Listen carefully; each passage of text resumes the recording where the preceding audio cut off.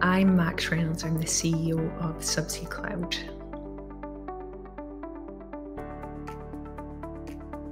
The chapter looks at the core functions of the industry, but I take the position that incremental improvements won't get us much further, and being dogmatic about sustainability and sustainability optics is also a shortcut to failure.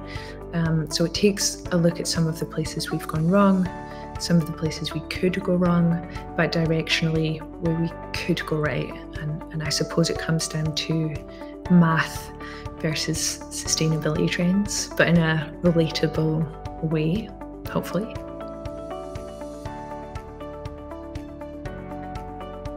So I have previously written 2 books, and I think that writing it sharpens your thinking. What am I saying? Why am I saying that? And it's also very good for accountability.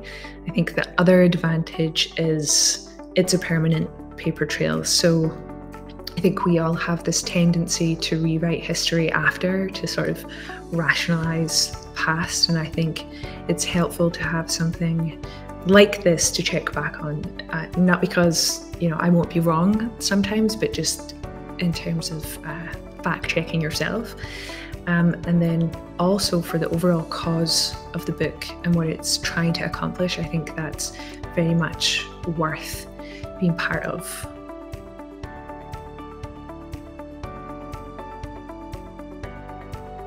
I'll be watching overall the sustainability narrative and how that plays out, how it will shapeshift versus, in some cases, what the math says versus what companies do.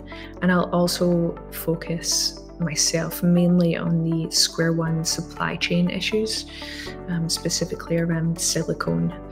And the reason I think for that is purely so I don't get caught up or trapped in any of the hype cycles, whilst forgetting the substrates that the industry is built on.